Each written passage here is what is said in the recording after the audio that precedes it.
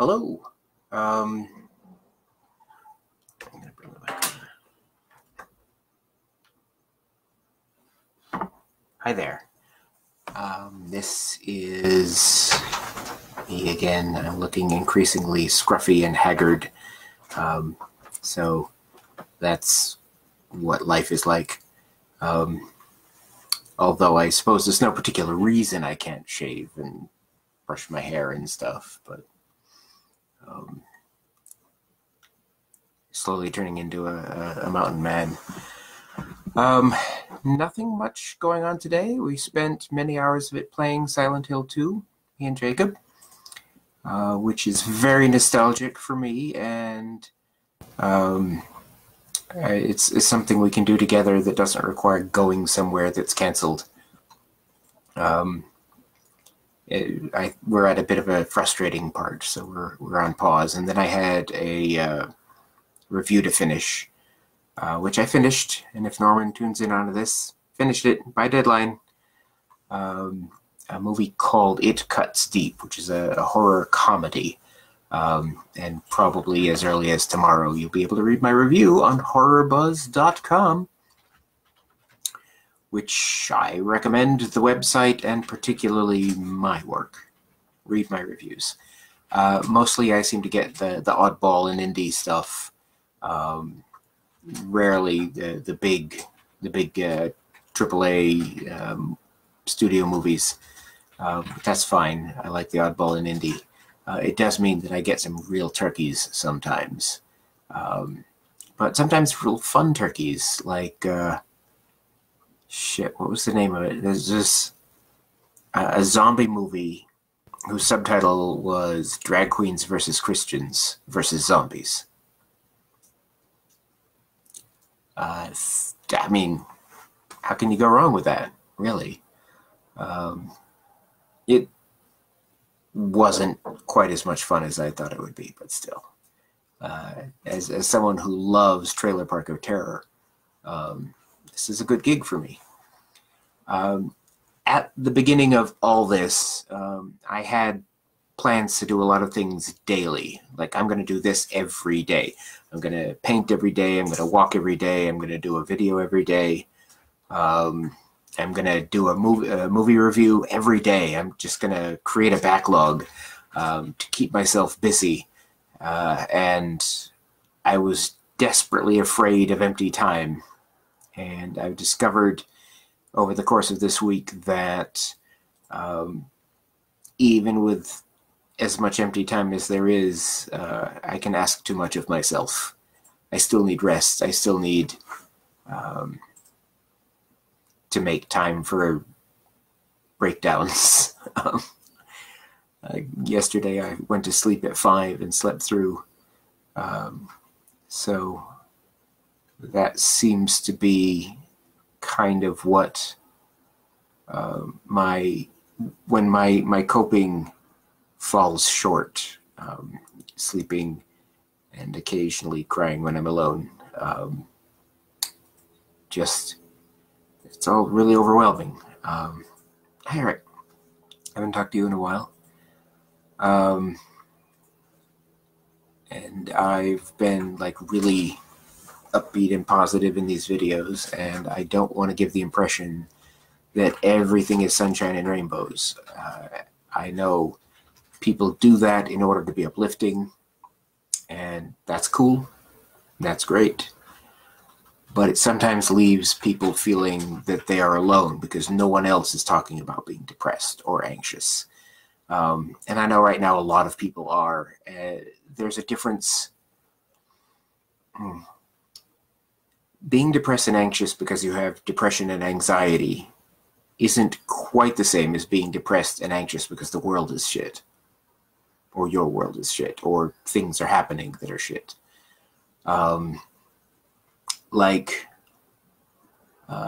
Grief is hard, and it seems really similar to depression, but it doesn't work with most antidepressants. It doesn't help. You just have to process it. And for most people right now, that's where they're at. And if they've never experienced depression and anxiety on its own. This perhaps is extra hard. But people are dealing in various ways, some by denial. I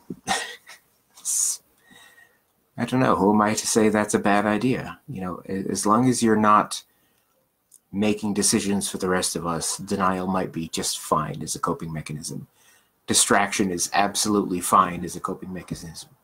At this point, surviving to the end of this is the big game, and that's hard enough without making it harder on yourself by requiring yourself to be positive all the time or requiring yourself to be productive all the time.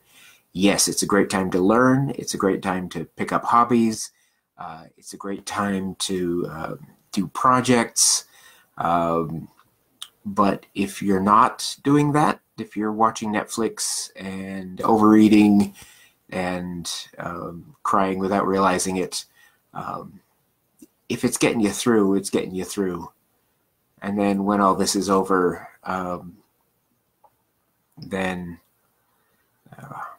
pick up the pieces, and I think things might be shaken up enough that we'll be rebuilding, which can be a good thing, because if your Lego castle falls apart, you can now build whatever you want with those bricks. That's an analogy that might be stretched a bit thin, but there you have it. So in addition, I've also joined a writing group, the Salt Lake City Genre Writers, or the Salt Lake Genre Writers, on the invitation of Bryce, who's not watching. Go ahead, give us the joke, Eric. I'll keep talking until it shows up, because I know there's a lag, and I'm not going to sit there and stare at the screen. So, yeah, cope however you can. I know for a lot of people, Bryce, I just talked about you. Thanks for inviting me to join the Salt Lake Genre Writers. A lot of people, their coping mechanism is turning to other people. And I see a lot of us doing that. I'm doing that right now. You know, it's kind of funny. Kermit the Frog's finger. It's kind of funny. It's a terrible joke, Eric. It's terrible.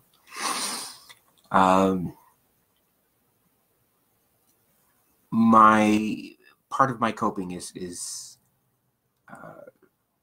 talking to other people, doing things like this. I've had meetings and conference calls and things like that, and I always feel a bit better afterwards. And part of it is, like, this is a microcosm of performing. You know, I'm talking to an audience. It's an audience of 6 people or so. That is a terrible joke, Eric. And it gives me something to do. And it's odd, because when I'm not being isolated, my coping tends to be isolating. But I do know that getting out in the world is better for me.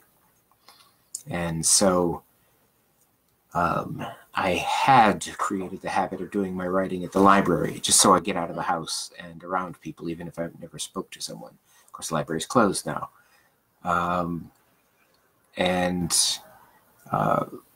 Work still exists as of now, so a couple days a week I'm going to go out and do some labor, which is good, and I'm doing some walking in the parks, which is good. My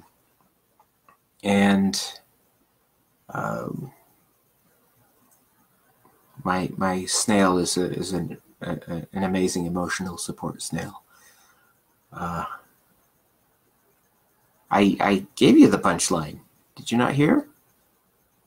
It's Kermit the Frog's finger. It's kind of an old joke too, but then so are we, right?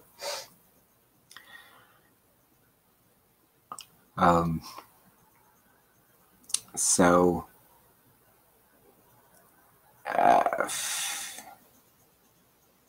hello from Maine. I miss Maine. You guys will be getting mosquitoes soon, so I don't miss that. But we're getting earthquakes, so it's all a balance, isn't it?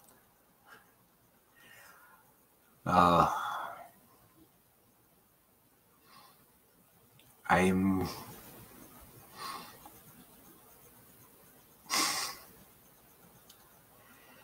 well, maybe someday soon. Airline prices are going down, huh? If I'm smart, I'll book a trip, but who knows when that will be a smart thing to do. I'm still waiting on my refund for the canceled trip for the conference, but that trip isn't technically in the past until tomorrow, so I kind of hope that $300, some portion of it comes back, but I'm ready for it if it doesn't. I'd also like my state taxes to come in. It would just be really handy, you know. Yeah, so I wanted to share less upbeat, less crafty, just kind of where I'm at. It's rough, but I've never been this connected to people online. And Facebook, for the most part, isn't quite the cesspit it sometimes can be. And Twitter is much better than it usually is, for now.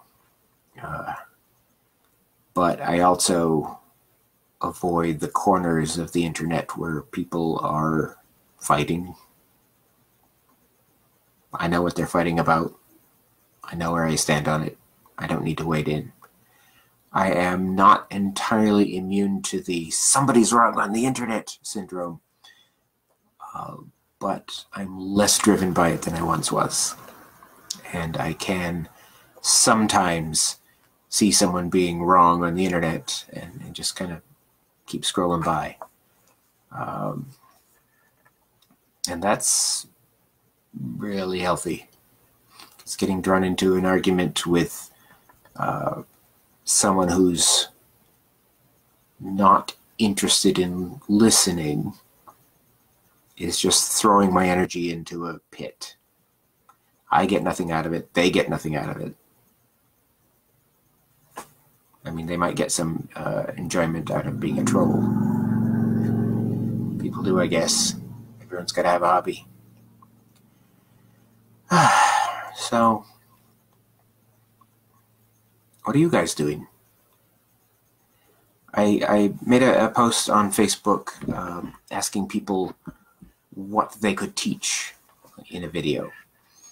And I would love it if people would share with me things that they can teach and do it. You know, give me a 15-minute video on crocheting. I'll watch it.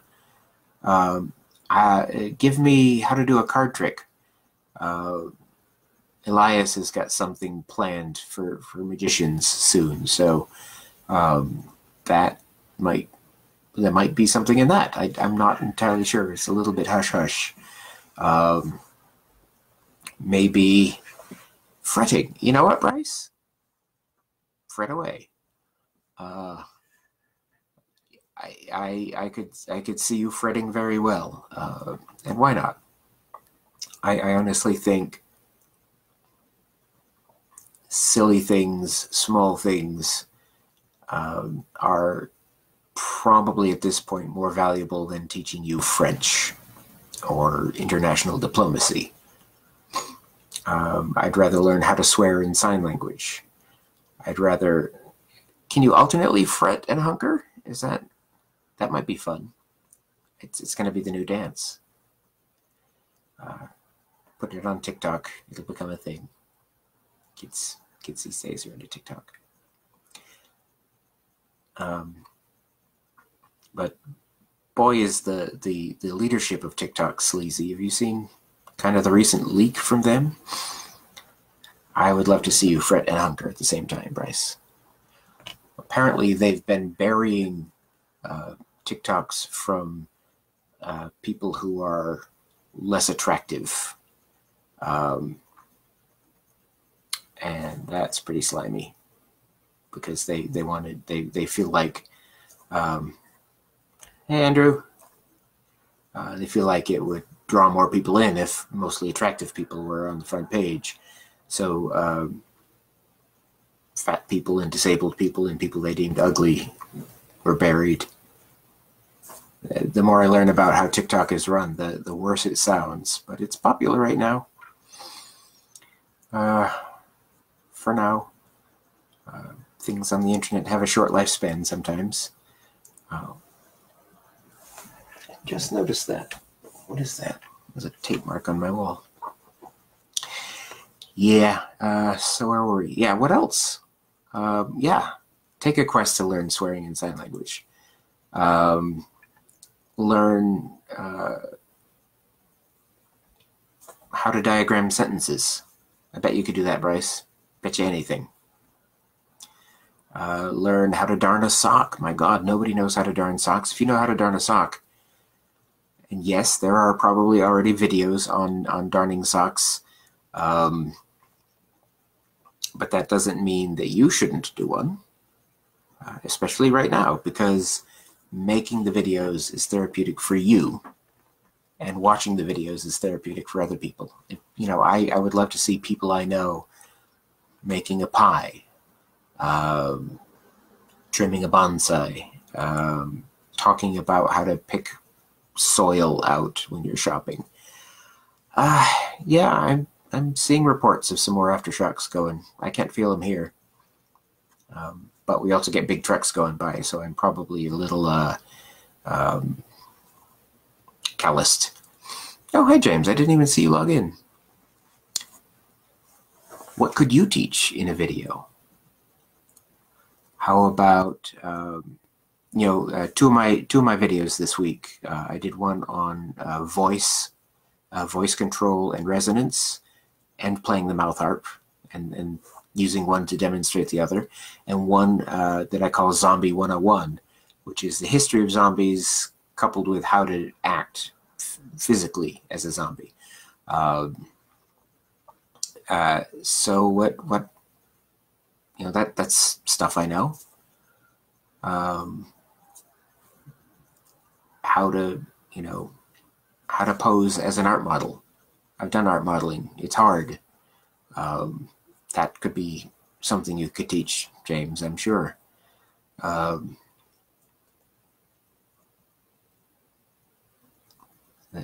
poster behind me. Ballet dancing dinosaur. Now that guy knew how to take a skill and put an interesting spin on it. A classically trained ballet dancer, ballet, not belly, and wearing one of those inflatable dinosaur costumes. That's not actually a photo of him. That's something I cobbled together because I didn't have a photo of him at the time I made that poster, because he hadn't done the act yet. But I was so taken by the concept. I definitely wanted it on the poster. That's from Gonzo Rising 2. That's from Silly Slam, which was a goofy little show we did with puppets in the city.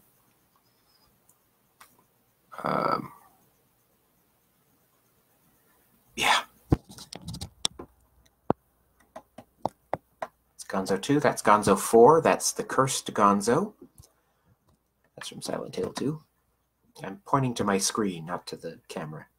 That's from Silent Hill 2. That's the Silly Slam. That's from the Cursed Gonzo.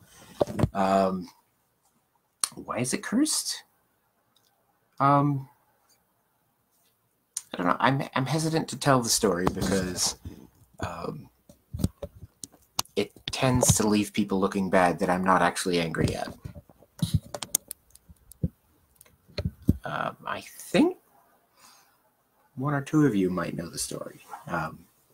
Maybe I'll write it up into an amusing anecdote. Let's see how much control I have on the camera. That's from Gonzo Rising 3, The Bride of Gonzo Rising. That's Gonzo Rising. 4 was the cursed one. This is 6, Eating Gonzo. That was the Thanksgiving show. 5, Curse of Gonzo. That was our reaction to the Cursed show. And then all the 2020s I've put under a single image. And that's Gonzo Rising 1. I'm very proud of that poster design.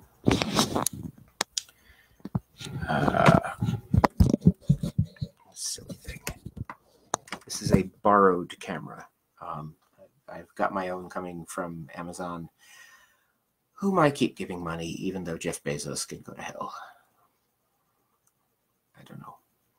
I mostly don't buy books from him. I mostly buy books. I mostly don't buy books, to be honest. Hi, Kevin. How's the man? How's Digger, Razor, Gravedigger, Kevin? How's Kevin? Actually, I care more. Yeah, so that's me. I think this is going to be a short one because I'm already running out of steam and I haven't really talked about much. Tomorrow I'm making a plan to go for a long rambling photographing walk in the Salt Lake City Cemetery. How much of a lag is that, would you say? I've been wondering. This is a borrowed camera. Oh, wow, that's a long lag.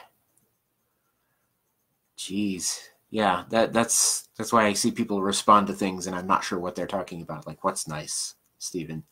I suspect at the time you posted that, I might have been showing the posters. Yeah. Jake says yes. This right there is Jacob Lewis. That's my fiance.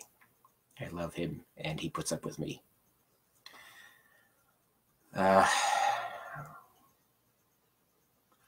I could do how I review movies. I'm not sure how to do that because I would kind of want to show the text because I have sort of a routine now. Maybe I should get PowerPoint and start doing a PowerPoint show. But I just said this is a borrowed camera. Just now? Yep. Holy crap. That is a long lag. So yeah, he said that the recording just said this is a borrowed camera, which was quite a while ago if you've been watching this long. Hey, when you see this, and I'll count. Stephen just he's doing it. He's timing it, or he has offered to do a timing, but we'll see when it happens. This is like time travel. It's like doing radio with a delay, which I've done. I used to be, did you know, I used to be in the Navy. Here, let's tell a story. I used to be in the Navy in the 90s, just at the tail end of the Gulf War. So that makes me a Gulf War vet. Full minute lag, says Stephen, from his end. As a journalist at the time, I went in and I wanted to be, I'm going to kind of step backwards a few times in this story. I wanted to be a chaplain's aide, right? Because at the time, I was an evangelical Christian who had just graduated from Bible school, second in his class from an evangelical Bible school. And one of the guys in my church, this particular branch of evangelical Christians believed in the gifts of the Spirit, which is stuff like speaking in tongues and prophecy, right? And so this guy from my church felt that he was having prophetic dreams about me, that I would join the Navy and preach the word to the world, like they don't already have people doing that there. But sort of to shut him up, I went to a recruiter. But first I went to the Air Force recruiter, because Air Force is well known as cushier. but they didn't want me because I didn't lie when they asked if I had ever done drugs. And yeah, I had my time in college. So I went to the Navy, and the Navy just made me sign something saying I'll never do it again. And I took the ASVAB test, the Armed Services Vocational Aptitude Battery. And it gave me, I got a pretty high score, and they more or less said I could do anything I wanted. And journalist was kind of the top fit. And they said, we don't need any chaplain's aides, which turned out to be a lie. But we can do journalism. And I felt a little guilty because that sounded like so much fun, and I was trying to do something serious, but journalism it was. And later they kept trying to get me to go to nuke school, which is terrible. Like half the people drop out of nuke school, and then they go in as an unrated, which means they do all the shit work for at least a year before they can try to get another job in the service. But I went to school for journalism. I went to the Defense Information School in Indianapolis. Yeah, okay. The Defense Information School in Indianapolis, which happens to be where Adrian Cronauer went to school, which is the person Good Morning Vietnam was based on. He was a real guy that Robin Williams played. So I went to that school. We did print journalism, photojournalism, and broadcast journalism. And broadcast journalism was broken into radio and TV. So I was, I think I was top broadcaster. I was top in one of the two. I think it was top broadcaster. But in print and photojournalism, I have a tendency to wander off and take pictures of flowers instead of going for the serious stories, right? They say, go out and find some news. And I was like, look, there are some baby robins, and I take what I feel like is a good picture, but it doesn't belong in the military news. But in broadcast journalism, I got top broadcaster, and the hardest part, if you've been watching from the beginning, and I don't think anyone has, my video where I talked about voice, I talked a little bit about this. The hardest part in broadcast journalism was the voice training, where they said, you need to learn how to have a resonant voice, because I did not at the time. And I said, well, what does that mean? And they said, that's where the voice resonates. And they gave me a little bit of anatomy that you know, we got the sinuses in here, and the sounds reverberate like the body of a guitar reverberates the sound from the plucked strings. And if you speak the right way, see John James there, he definitely reverberates naturally, resonates naturally. Then you get a resonant voice, which carries better and records better, right? So if you don't like the sound of your voice in a recording, if you learn the resonant voice, you'll actually like it better, because it will sound more like the voice in your head. Your resonance now will start to match the resonance in your bone, in your skull. So that was very hard, and they taught it very badly, but somehow I learned it anyway. And much later, when I was going to a voice teacher for musical theater, she taught me a better way, which, in brief, if you know the roof of your mouth has a hard part in front and a soft part in back, hard palate, soft palate, imagine the soft palate, which apparently is a muscle, I didn't know, flex it like an umbrella opening, and that kind of opens all the channels and resonates your voice. Now, I don't know what is actually happening, but visualizing that absolutely does the trick. Although some of the people I've taught that to gag, so with caution. But if you're someone who uses your voice much, I highly recommend practicing the resonant voice. And you may decide you like it so much you'll train yourself to use it as your day-to-day voice as well, which I have done. If I'm very tired or very cranky, I lose it, and it's kind of like getting an accent back. I get what sounds to me very small and nasal and like that. Hi, Matt. That was a story, though. I kind of went round and round. Broadcast journalism. Then I went into the fleet, and I was aboard a ship called the USS Tarawa, which was named after a battle. It was named after a ship that was named after a battle. And we went out to the Gulf. And while we were about that, I had a crisis of faith and kind of left the evangelical church. Matt was my friend at the time. Do you remember? 1 minute from now, when the lag catches up, you'll be hearing me talk about you, Matt.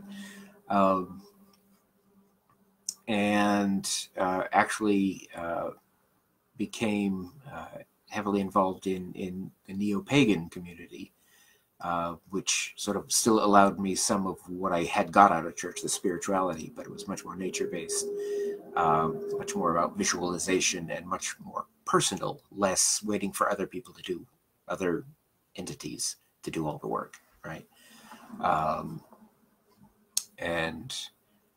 That was cool, and that actually led me to leaving the Navy as a conscientious objector, which in retrospect was A, because I was feeling morally and ethically opposed to killing, and B, my bipolar was hitting me pretty hard at year 4.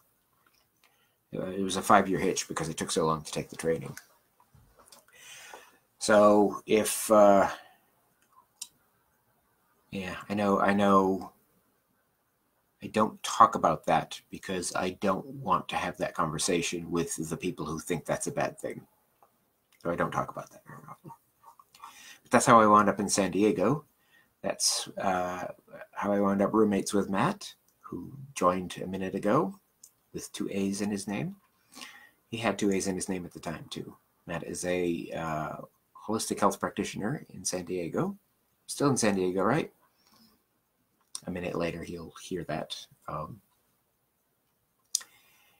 I have since gone back to Maine, and then while I was in Maine, it seemed like everyone I knew was dying. My father died, my grandfather died, my Tony died, if any of you know that story. John James knows. And then I followed my heart to Utah, which was a terrible, terribly bad choice. But good things came of it. It really was just a terrible thing to do. But I was running away from all the sadness toward adventure. And the thing about running toward adventure is sometimes you're going to trip and fall on your face. And I did. And it took me a while to start to recover from that. And Jacob was here with me. That was our beginning life together was kind of a little hard. But things are pretty good now. Well, I mean, except for all this. That has nothing to do with us. And that's how I got where I am. I fell in with Rocky Horror people, and I fell in with Haunters after a while, and that kind of became my whole life. And now my life is broadened, so I'm doing many things. I'm creating my own things as well as joining things. So I'm haunting and teaching, and I'm creating these shows, the Gonzo Rising shows, which I am immensely proud of. This last one, I actually got to pay my performers. I think it's the 3rd time in the entire run I've been able to pay my performers. And this was twice in a row, and this was more than the previous time. So this is progress and growth, immediately hit by a moratorium on all performances.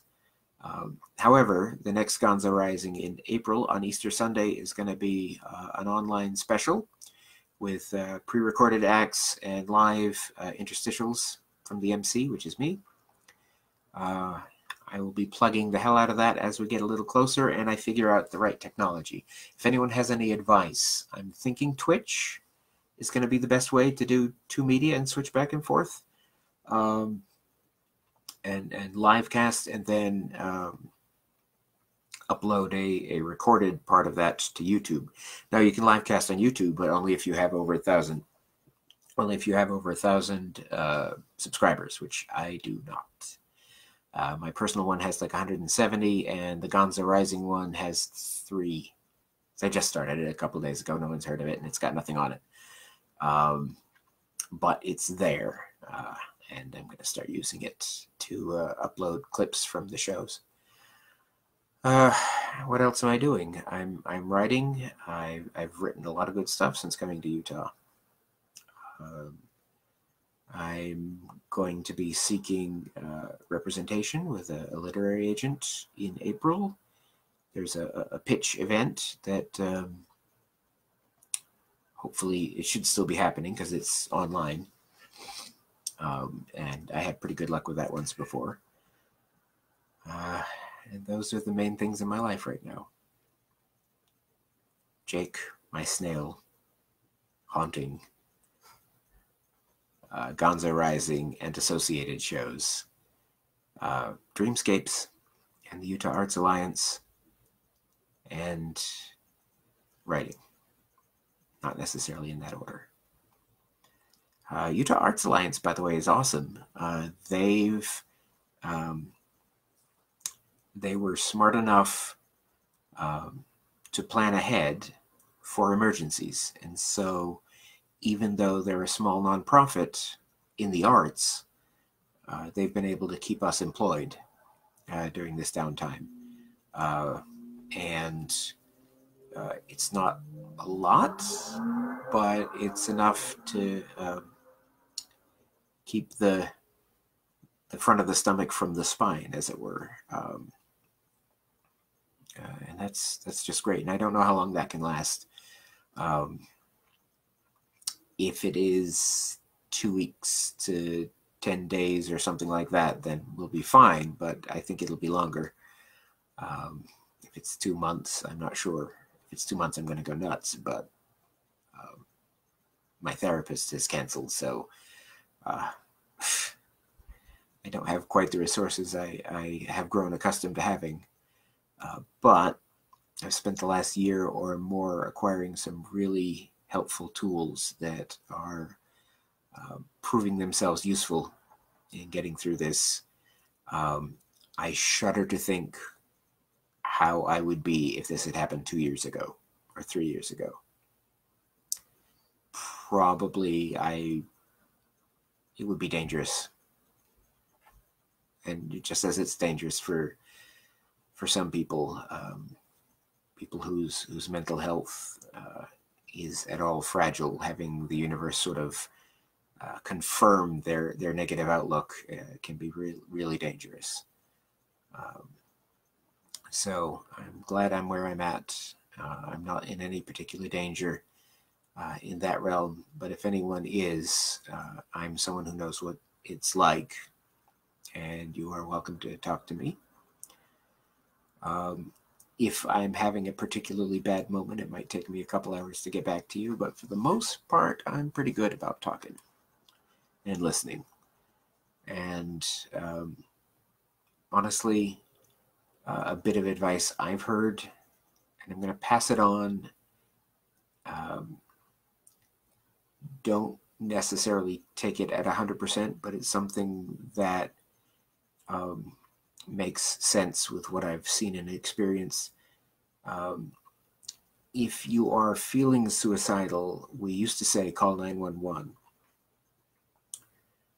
If you're having, an episode of some sort and you don't have any other support around you, and if you're desperate and have nothing else, you might still want to do that. But what increasingly is happening is if you call 911 with a mental health issue, they will send the cops and not an ambulance. And the cops may not respond in a helpful fashion. And if you're feeling bad, having armed police show up at your door isn't necessarily going to make you feel less anxious. If you're already, I mean, if you're in the middle of an attempt, then definitely call 911. They'll send an ambulance. There are lots of resources out there, and I don't have them right at my fingertips. But you know, you don't have to Google for more than a few seconds to find. There's a hotline that you can do a text chat with if you're uncomfortable using the phone. I imagine they're pretty busy right now, and I imagine their volunteers are heroes. They are human. I called one once and wasn't particularly impressed with the response. It was largely cheer up, think of nice things. But I didn't give them a lot to work with. They're human. But honestly, it worked for me because I was so annoyed, it kind of kicked me out of the mood. So, yeah. I seem to have circled back to people who are having a hard time and what they're doing about it. Let's pretend that was my plan all along and this was a well-crafted monologue. Oh, Erica, you asked about my setup. This is not a laptop. It's my my other videos are on my phone, but this one and the previous one, it's on my desktop machine. I think when I swung the camera around, you may have caught sight of the mic. It's fancy. It's real fancy.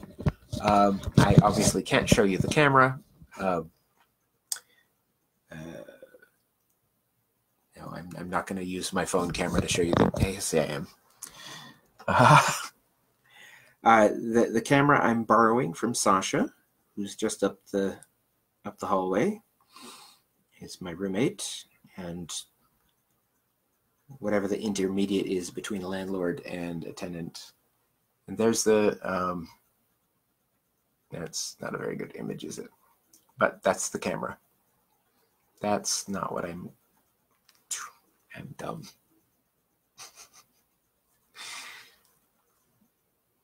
That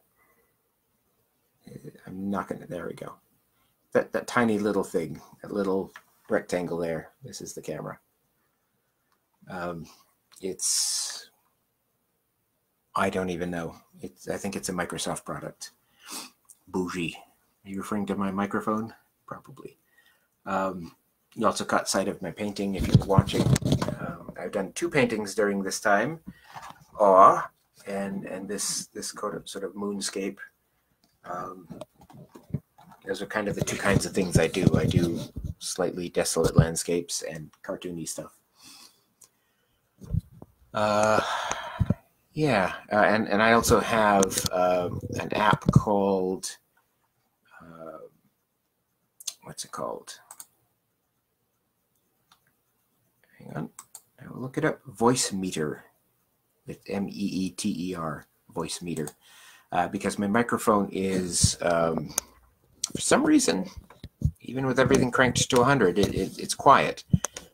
If you like take a recording and boost it, it's good quality, but it's quiet, and so I got something that's sort of a graphic equalizer to help with that. And I think that's it. I was kind of hoping some of you would reply, but the whole delay is it gets in the way, and you may already have signed off by the time I start talking about you. 43 minutes ago. Jesus. Hi from a car in Idaho. What are you doing in Idaho?